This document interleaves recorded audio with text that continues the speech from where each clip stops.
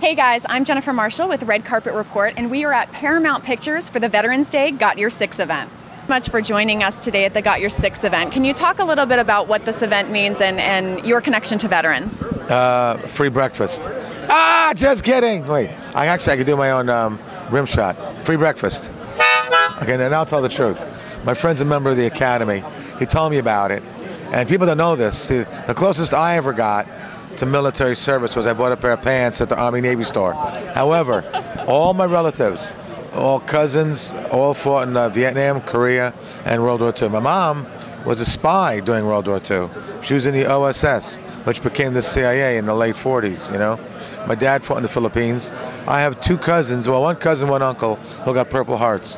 That's the war award you don't want. You know, my cousin Elliot got the heart and he died, a hero. And my uncle Hyde got the Purple Heart, but he lived. He had shrapnel in his leg his whole life, you know. Elliot was an amazing hero. Landed his plane after D-Day, Battle of the Bulge, picked up soldiers, and then he got shot in the head by a German soldier because if you kill a pilot, nobody's going anywhere. So the German sniper got him. So, you know, and he didn't even have to fight because he was the only descendant of his mom and dad. So according to that Sullivan law or that Saving Private Ryan law, he didn't have to fight. He could have been in the back lines, but he chose to fight and chose to be a pilot, and it cost him his life. And the wording from Truman is incredible. You read what he says about altar of man's freedom, and it's incredible. So you come from a background of a lot of family and friends who are military. Did any of them? Every uncle, every grandfather. My grandfather was in World War I. All my great uncles and uncles were in World War II. My dad was in World War II. You know, so yeah, my whole family. We didn't believe in the Vietnam War, so I never served, and my brother never served because it was a terrible war. It's the only war that America ever lost. You know. So what are your thoughts on when you were growing up and you had all these military people around you? What did you ever hear complaining from family members that they were not portrayed accurately in the media? No, because back then I don't think it was a whole different ballgame. Virtually my generation, our parents were almost all in the war.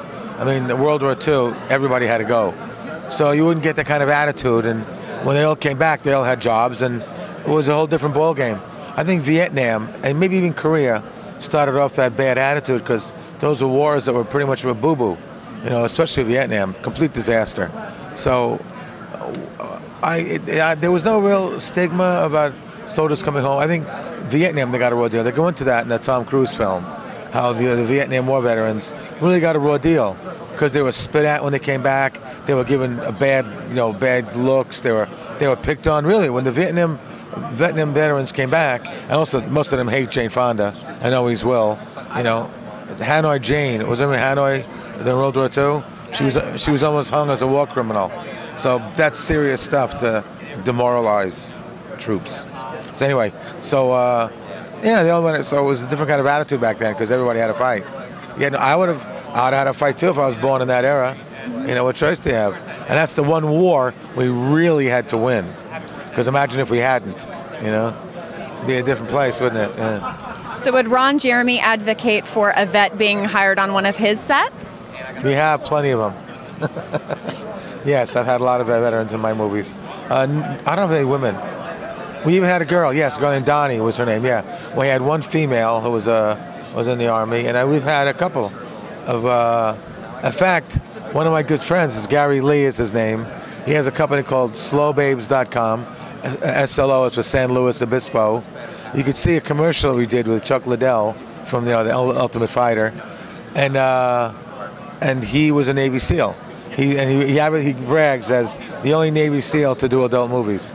And he goes every year to that Navy SEAL get-together down in San Diego at the Coronado Hotel, where they shot Some Like It Hot with Marilyn Monroe. And some of these Navy SEALs meet there every year. And they all like, Gary, what you been doing these days? Because he's doing adult movies. So we have a few veterans that are in adult films. Veterans are everywhere. I don't think they want us to broadcast this fact. I see all these veterans here. Well, I was talking. There's veterans doing adult movies. Where? I was talking about behind the scenes, Ron, but you blew it wide open. There are plenty of them. There are plenty of veterans behind the scenes still in adult. No, of course we hire them. Who wouldn't? You know, it's great that they have this. I mean, it's really a very clever idea and very smart that they're making this known. And I really think, maybe I'm wrong, that Vietnam put some of the stigma on it. You know, because guys coming home from Afghanistan and Iraq get the utmost respect. I don't think they're being I don't see as much discrimination as I saw when people came home from Vietnam, and that was my era. You know, Vietnam. They really, I'm telling you, they really got a raw deal. These soldiers were spit on. They were called disgusting.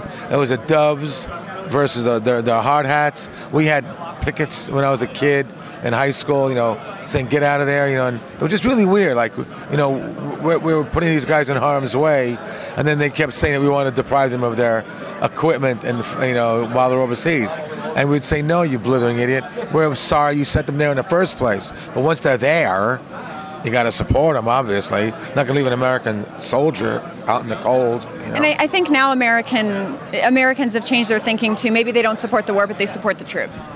Of course, that's exactly correct. And one thing is a note, they never brought it up, but they didn't get political today, and they shouldn't. But Afghanistan was pretty much okay on both sides of the coin. Democrats and Republicans were in favor of Afghanistan, but they supposedly attacked us first, 9/11. Iraq was a clear delineation of Democrats did not want it, Republicans did. And I think it wound up being a humongous disaster. I'm sure a lot of these guys would agree with me. I won't go into politics, but some of our biggest enemies were because of equipment that we left, you know.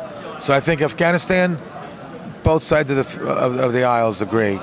Iraq was a delineation. Republicans wanted it, Democrats hated it.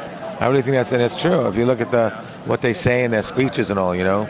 Well, thank you so much for your thoughts and your time today, and for coming out to support veterans.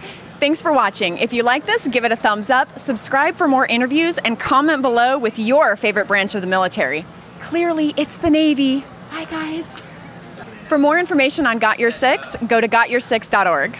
For more information on how to hire veterans currently working in the entertainment industry, visit Veterans in Film and Television at vftla.org.